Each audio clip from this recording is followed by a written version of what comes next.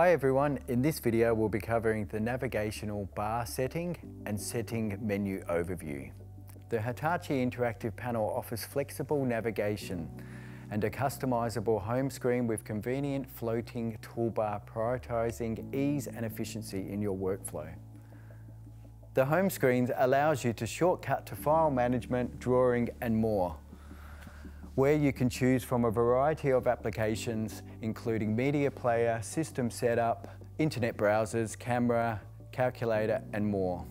Swipe up for the main navigational tools: home, back, manage multiple screens, settings, source, volume and brightness. You can also access the Hitachi interactive panel whiteboard application from this bar. More on this feature later. The built-in whiteboard tools are accessible via this floating annotation toolbar, enabling quick screen capture and annotation. Detailed instructions on these features are covered in parts 5 and 7 of this series. The system settings can be easily accessed from either side of the screen, as well as from the center.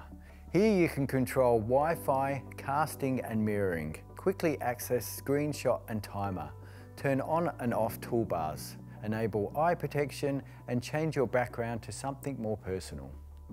Using the inbuilt equalizer, you can set custom sound profiles, adjusting the audio to user's preference. Select settings to dive deeper. Here you'll find app, storage, data, time, language, factory reset, device specs and importantly network settings, which we'll discuss in the next installment.